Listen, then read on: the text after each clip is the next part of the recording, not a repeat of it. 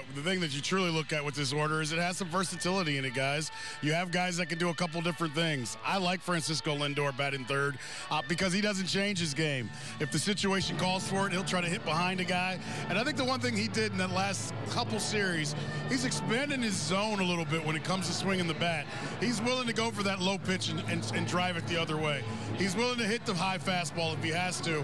And now that you have Michael Brantley back and hopefully you have him in the lineup 5 to 6 days a week, look, he can drive runs in. I think we have the number, and we show it all the time. With runners in scoring position, I want to say he's a career 300 hitter. Yeah, he won't hit the 30, 40 bombs, but he will drive the run in, and that's what this is really about. And that's what this team needs right now, guys.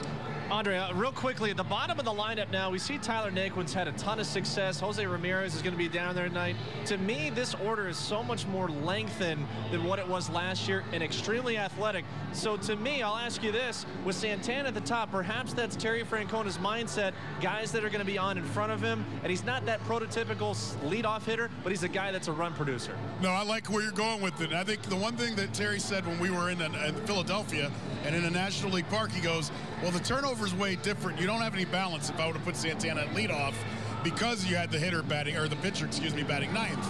Now, as you said, Naquin's hitting the ball, feeling good about himself with good speed. Ramirez, it goes back to that versatility.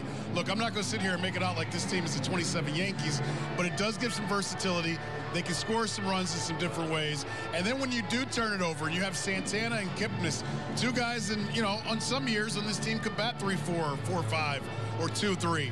It suddenly, hopefully, can get a big inning going here and there. Because if the Indians could get a couple big innings, we talk about 4 runs being so big for the Cleveland Indians. And I think Terry right now is just trying to find the exact combination that can make it work. And if Santana hits here the way he did over the road trip from that leadoff spot, I think he's going to be stuck there for a long time, boys.